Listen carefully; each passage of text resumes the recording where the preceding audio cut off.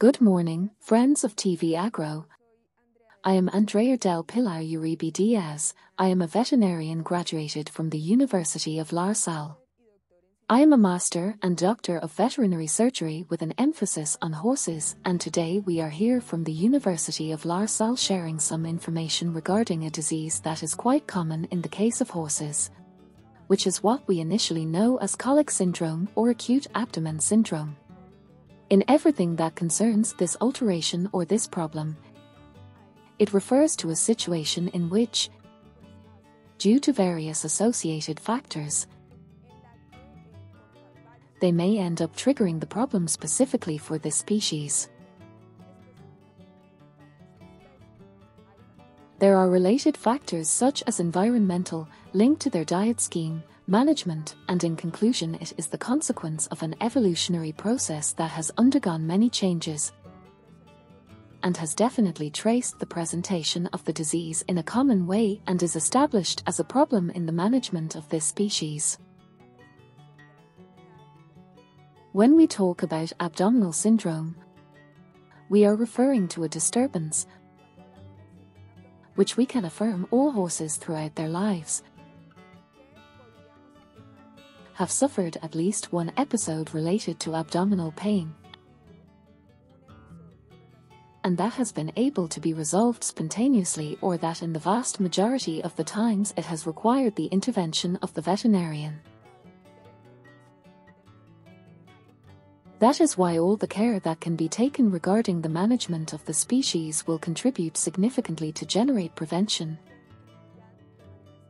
and already in the case of the disease, will contribute to the diagnosis and design of a therapeutic plan that will allow determining the condition of the species' animal life. In general, all horses would be exposed to risk, that is to say, it is not linked to race, sex or age. It is mainly dietary factors that end up generating or causing the favorable environment for the disease to break out, and when not is treated in a timely manner can mean the death of the animal. In recent years, various training topics for owners and caretakers have been formulated to instruct and encourage more appropriate management to reduce the occurrence of the problem.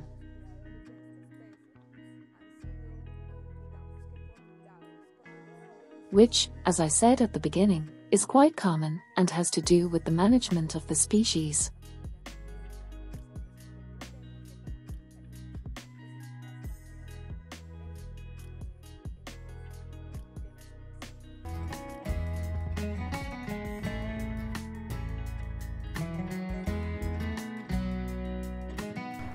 Regarding the presentation of the abdominal syndrome that we colloquially know as colic, basically the animal has quite telling behavioral signs that allow us to determine that it is the beginning of the abdominal syndrome. Basically we have an animal that rakes its hand on the ground, looks at the lateral side of its body, is restless, has manifestations of abdominal discomfort, which may even want to kick its abdomen, bite itself, some of its sides, or in more serious cases, the animal may want to lie down and roll over to relieve the discomfort it feels due to the pressure in the abdominal cavity. When we think about these behavioral manifestations, it is possible to train the people who are caring for the species to make a timely referral to the veterinarian and,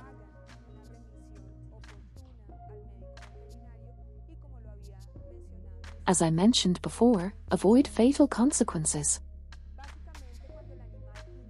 When the animal begins to have these symptoms, such as raking its hands or wanting to kick itself, there is difficulty in breathing that may be related to the distension of the viscera within the abdominal cavity or intestinal segments within the stomach, and this causes the animal to takes that kind of behavior. in some way. One of the first action plans on the farm is to prevent the animal from lying down and rolling,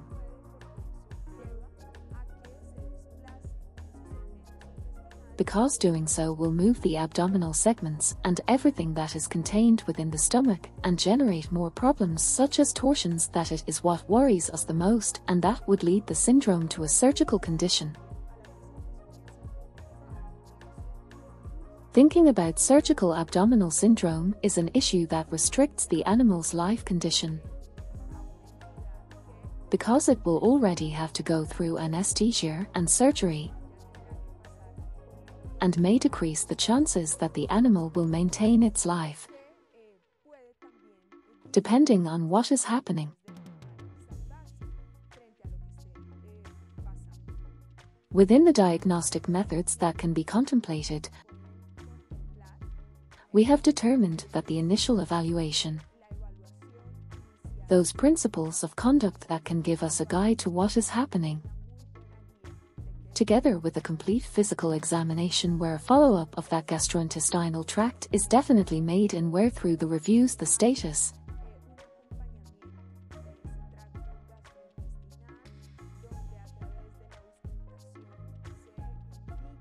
in real time of each of the intestinal segments is indicated. Additionally, palpation of the rectum, the passage of the probe through the nose to the stomach, that will allow us to determine if there is content in the abdominal cavity that may be determining the condition, or that something may be returning from the anterior part of the intestine to the stomach, and it may be causing discomfort. In the case of rectal palpation, it will allow us to identify what is in the stomach, and if there is something out of place, we can quickly identify it. In addition to these practices, all diagnostic aids come, the use of ultrasonography,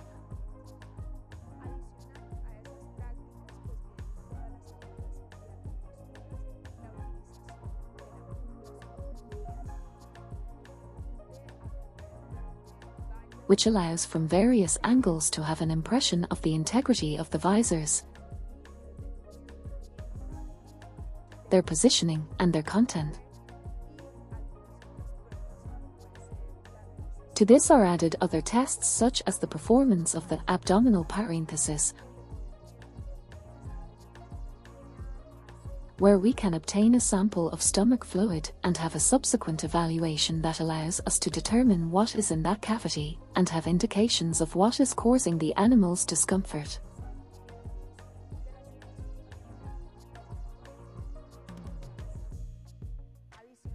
There is also all the information previously collected, that is, everything that is included in the clinical history, which are the animal's background data, such as what it eats, what is the origin of the water it drinks, what is its zootechnical purpose.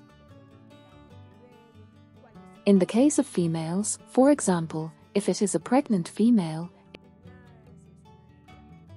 if it is a female that has already had animals. In the case of males, we can know if they are whole animals, which may have an aggravating factor in the case of being neutered or not, and additionally have an impression on handling or the type of stress to which the animal may be exposed. That also is a major factor related to disease presentation.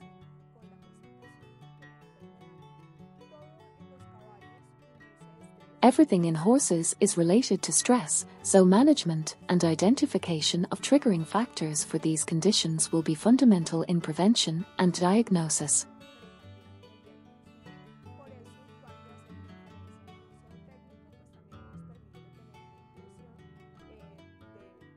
Therefore, when we know what the zootechnical purpose is, we can know how all the factors are related.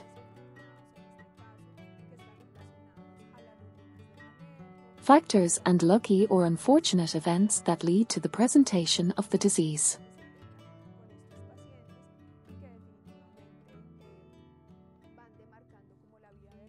These are demarcating the roadmap of the treating veterinarian.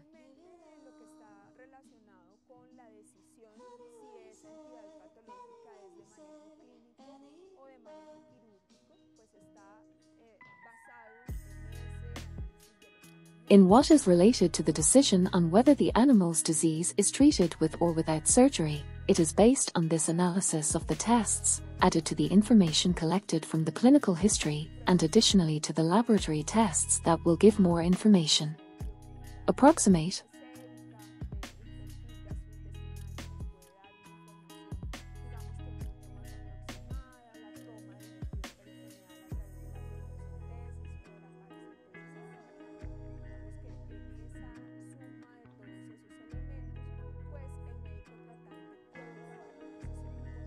In that sum of all the elements, the treating physician will make a timely decision to refer the patient to a hospital where the animal can be closely monitored, and the decision is made whether to go to surgery or not.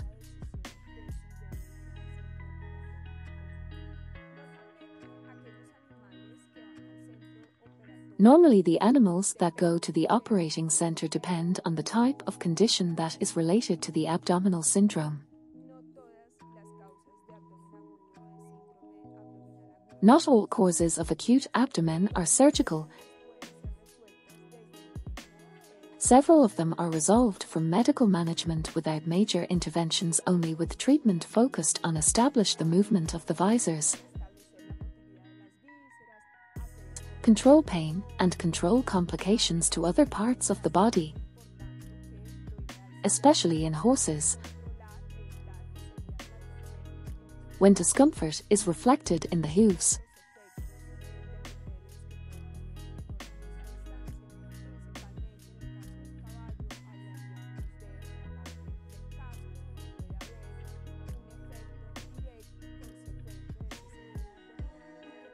Being able to reach a timely diagnosis and in order to restore the animal's health are great challenges for the treating veterinarian,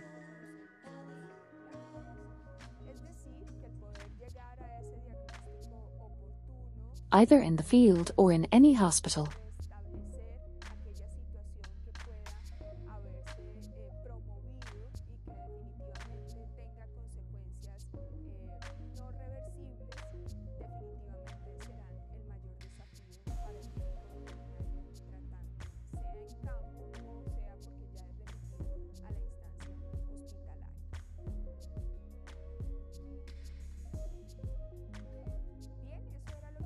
That was what I had to tell you today. The University of La Salle is with its doors open so that when you have doubts or concerns or are interested in taking undergraduate, postgraduate or specialization courses on all this subject, we are an open-door institution that will always be interested in contributing to the management of the species. Thank you very much.